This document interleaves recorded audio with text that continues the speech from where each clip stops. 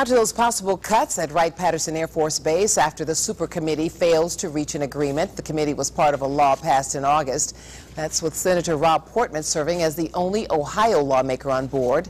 It was supposed to find $1.2 trillion in cuts to reduce the national debt.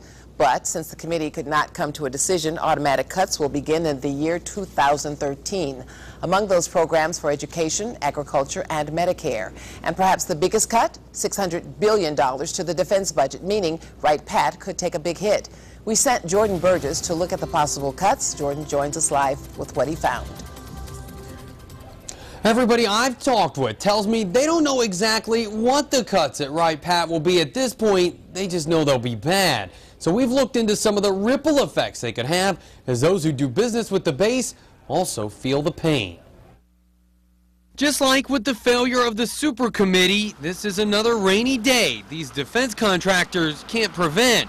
But in both cases, they can have an umbrella ready to keep from getting soaked. You can shake your head all day long, but that's not going to help anything. We have to come up with solutions and answers. The Super Committee's failure to come up with a plan means the Defense Department has to make cuts, which means Wright-Patt will have to make cuts, which means those companies that do work for the base will likely have their contracts cut. I think everybody's worried. I mean, it's been a tough year. But those with Dayton Defense, which is made up of companies who contract with the base, say they have plans in mind to offset any cuts they could face. The answer is that we have to proactively look at what a worst-case scenario would mean for us and what we can do to come out of it okay. Right now, local companies only get 2% of the billions of dollars doled out by Wright-Patt.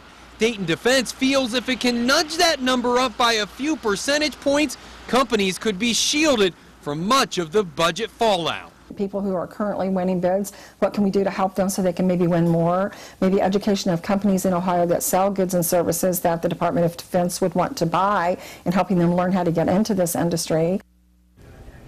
And those I talked with say the issue isn't just an economic one, but also one that could impact our national security because of the cuts the military will likely have to make.